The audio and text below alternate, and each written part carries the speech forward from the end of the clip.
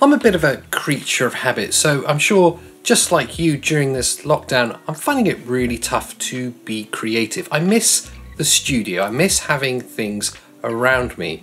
So in an attempt to try and kickstart that creativity to find some inspiration, I thought it was time to take a leaf out of the Mark Holt's book of bargain hunting and get down and dusty with some vintage lenses.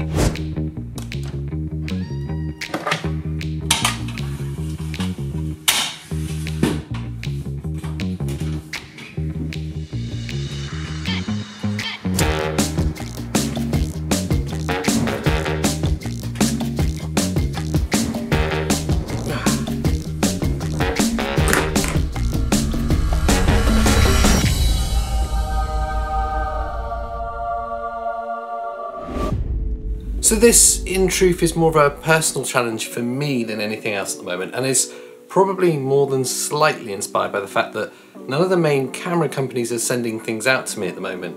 Oh, and also full disclosure, I didn't find this in the loft. I bought these lenses on eBay, But after falling back in love with the original Blackmagic pocket cinema camera in a recent video, I'm now left wanting to see how plausible it is to adapt these old vintage lenses to that camera and its micro four thirds mount. And I also want to kind of prove a point that getting a really high quality and characterful aesthetic is possible with next to no budget at all. After a little reading and, in truth, mainly watching Mark's videos on loop, I've settled on a few contenders to start this journey with. I want something fast and prime, and ideally with an M42 mount. See, the M42 mount is actually really easy to adapt to pretty much any mirrorless cameras, and in particular the Blackmagic Pocket Cinema camera's micro four thirds mount. All you need is a dummy metal adapter like this one from K&F Concept, which does nothing else at all other than change the screw mount onto that micro four thirds attachment. At this stage I haven't picked up a proper smart adapter, a focal reducer or speed booster as they're sometimes known. I'm still just using this dummy metal adapter, and that's because before I went too far into this as an investment, I wanted to see if this vintage lens thing was worth spending time on. And boy was it.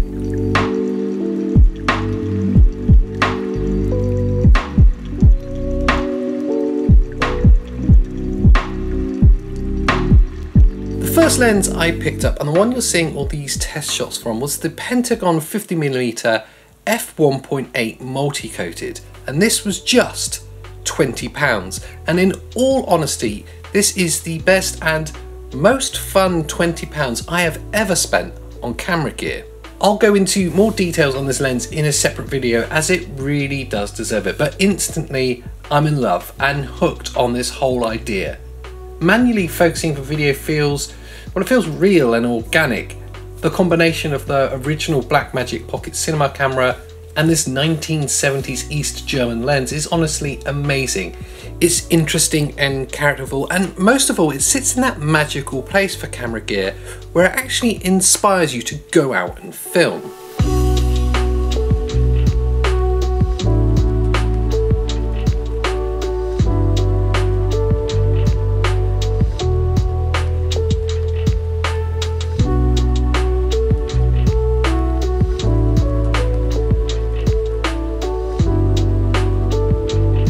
So clearly converting M42 lenses to micro four third mounts isn't just possible and plausible, it's actually an incredible amount of fun, but there are some caveats, especially with this old camera, to be mindful of. There's the obvious stuff with buying old gear, and especially off of eBay. Lenses are really delicate items. They can suffer from fungus, aperture blades getting oil and dirt sticking them open, focus rings getting stuck. There's just a lot of potentially hidden pitfalls with old lenses, so keep that in mind when you see prices that seem too good to be true. Next is the issue that's specific to the micro four thirds mount and this Super 16 sensor, and that is the crop factor. It is killing me. It's somewhere at near 2.8 times a crop, so this 50mm lens is getting close to 140mm equivalents.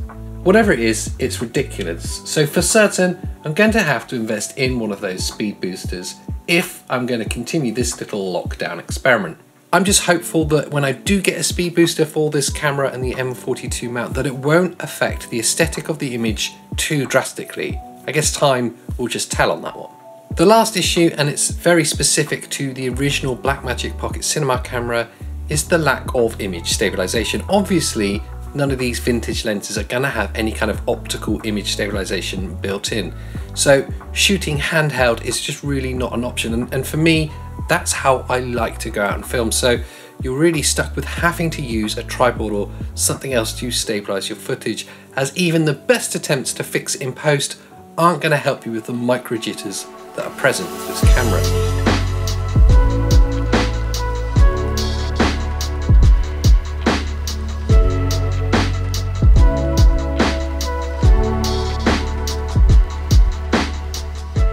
So this video is really just the first of a mini adventure for me, a way of holding myself to account and challenging myself into looking at these cheaper vintage lenses. I'm particularly interested on how they work with the micro four thirds mount of this Blackmagic Pocket Cinema camera, and to see how good things can get without having to break the bank. So to think that you can get an image that's this good and this characterful for less than $500, well, that's just ridiculous. And the fact that this lens in itself costs less than £20, well, that just excites me to dig a little deeper. For more information on this lens, there's some links below. And whilst you're down there, why not consider subscribing to our channel, or maybe even signing up to our Filmmakers Club on Patreon. That's been my grab and go review, vintage lens style. Thanks for watching, and I'll see you next time.